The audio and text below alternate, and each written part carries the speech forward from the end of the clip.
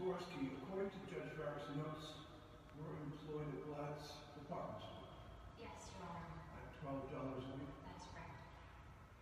Mrs. Downey is a child of Colonel Brennan. No one disputes that, Mr. Ferry.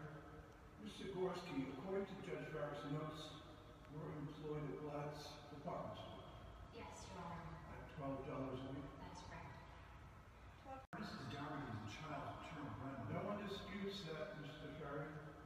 Mr. Gorski, according to Judge Farris' notes, were employed at Glatt's department store Yes, Your Honor. at $12 a week. That's correct. Mrs. Downey is a child of Colonel Brennan. No one disputes that, Mr. Ferry.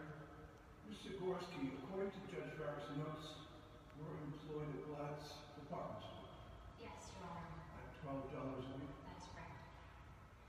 Mrs. Downey is a child of Colonel Brennan. No one disputes that, Mr. Ferry. Mr. Gorski, according to Judge Farris' notes, were employed at Glatt's department store Yes, Your Honor. at $12 a week. That's correct. Mrs. Downey is a child of Colonel Brennan. No one disputes that, Mr. Ferry. Mr. Gorski, according to Judge Farris' notes, were employed at Glatt's department store Yes, Your Honor. at $12 a week. That's correct. Mrs. Downey is a child of Colonel Brennan. No one disputes that, Mr. Ferry.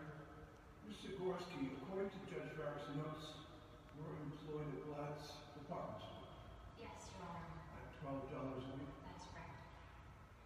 Mrs. Downey is a child of Colonel Brennan. No one disputes that, Mr. Ferry. Mr. Gorski, according to Judge Farris' notes, were employed at Glatt's department store Yes, Your Honor. at $12 a week. That's correct. Mrs. Downey is a child of Colonel Brennan. No one disputes that, Mr. Ferry. Mr. Gorski, according to Judge Farris' notes, were employed at Glatt's department store Yes, Your Honor. at $12 a week. That's correct. Mrs. Downey is a child of Colonel Brennan. No one disputes that, Mr. Ferry. Mr. Gorski, according to Judge Farris' notes, were employed at Glatt's department